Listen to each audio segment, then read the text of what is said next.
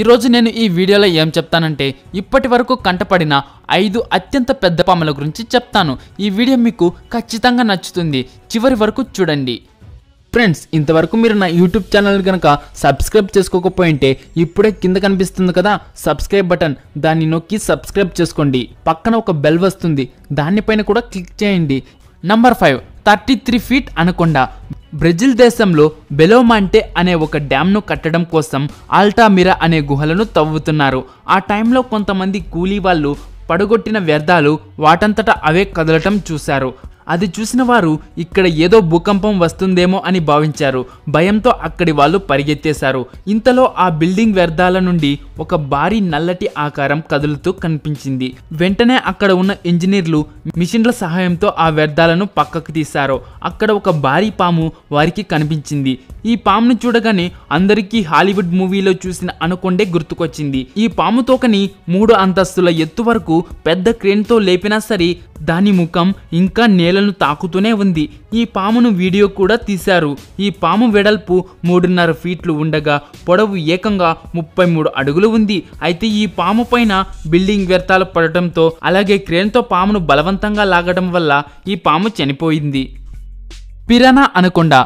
బ్రెజిల్లో పిరానా నదిలో కొంతమంది నావికులు 40 అడుగులు పొడవు ఉన్న ఒక పెద్ద అనకొండను చూశామని చెప్పారు. అయితే వారు చెప్పిన మాటల్లో ఎంతవరకు నిజముందో ఎవరికీ తెలియదు. కానీ ఈ వీడియోలో మాత్రం కేవలం పాము యొక్క తోక మాత్రమే కనిపిస్తుంది.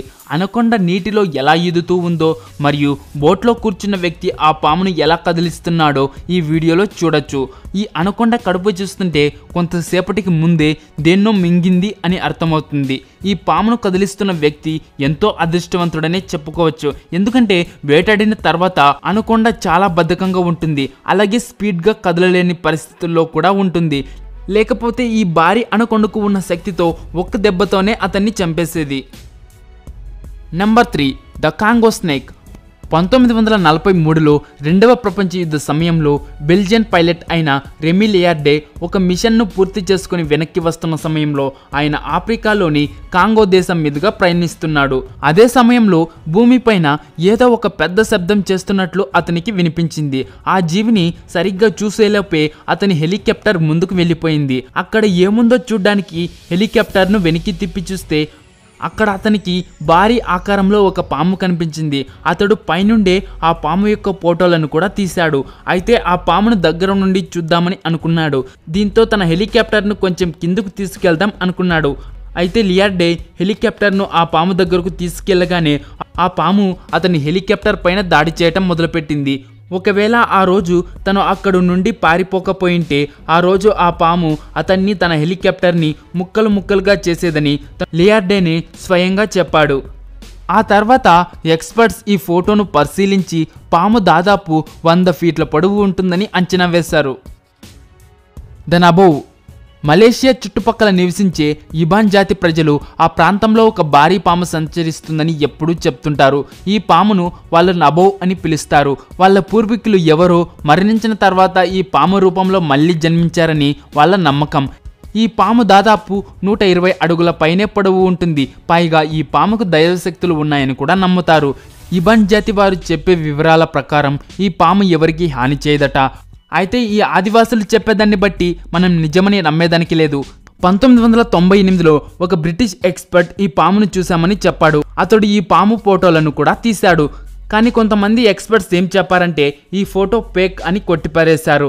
కానీ జనవరి 31, 2009వ సంవత్సరంలో ఈ పాముకు సంబంధించిన మరొక ఫోటో జనాలలో మరింత ఆసక్తిని పెంచింది. ఆ సమయంలో మలేషియాలో కొన్ని ప్రాంతాల్లో వరదలు వచ్చాయి. దీంతో వరదల ప్రభావిత ప్రాంతాల్లో సహాయక చర్యలు అందించడానికి వెళ్లే ఒక హెలికాప్టర్ పైలట్ బ్లేన్ నదిపై ప్రయాణిస్తున్న సమయంలో ఈ భారీ పామును చూశాడు. అతను వెంటనే తన కెమెరాతో ఈ పాము ఫోటోలను తీశాడు. ఆ పాము దాదాపు 110 అడుగుల పొడవు ఉంటుంది. టైటా నబోవా. టైటా నబోవా ఎంత బలమైన పాము అంటే దీని బరువు దాదాపు 1500 కేజీల నుండి 2500 కేజీల వరకు ఉంటుంది. ఈ భయంకరమైన పాము డైనోసార్ల టైంలో ఉండేది. అయితే కొంతమంది ఏం చెప్తున్నారంటే ఈ పాము ఇంకా సౌత్ అమెరికాలోని అమెజాన్ నదిలో ఉన్నాయని చెప్తున్నారు. ఈ పాము దాదాపు 200 అడుగుల పొడవు ఉంటుందట.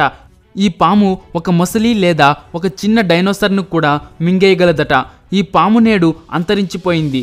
కానీ అమెరికాలోని ఒక సైంటిస్టుల బృందం భూమిపైనే అత్యంత పెద్దదైన ఈ పాము నేటికి బ్రతికే ఉందని చెప్పారు.